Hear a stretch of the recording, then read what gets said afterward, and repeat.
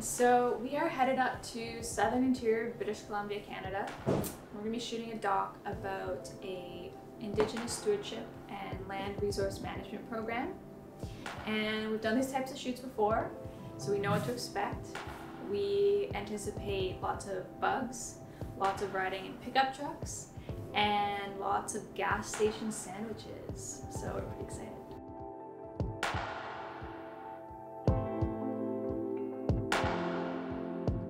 So we came up with this rig that we're really excited to try out.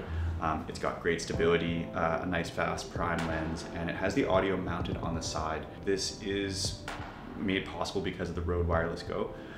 So yeah, pretty excited to try out this rig, give it a go. So this is our first time doing a behind the scenes kind of video. Never done anything like this before. Trying to just capture what's going on with making a documentary. We've never done that. We've done the documentary thing, so this should be kind of fun.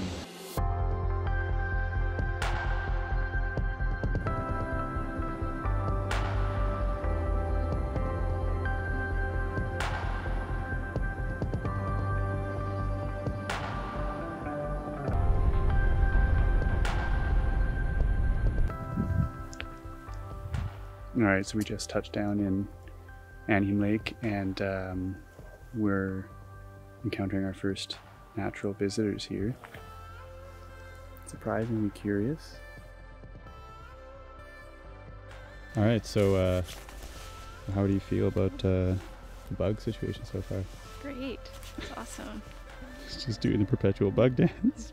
William's a real mosquito attractor, which is good for me, because it means they're drawn to him and not me.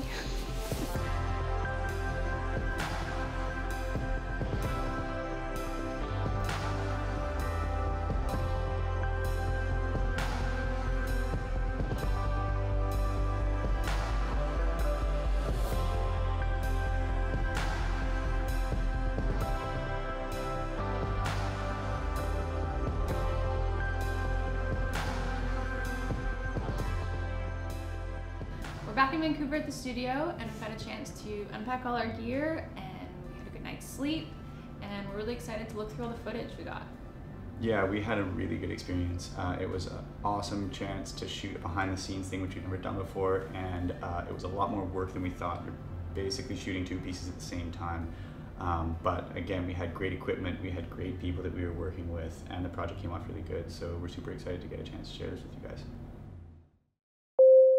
Lobby.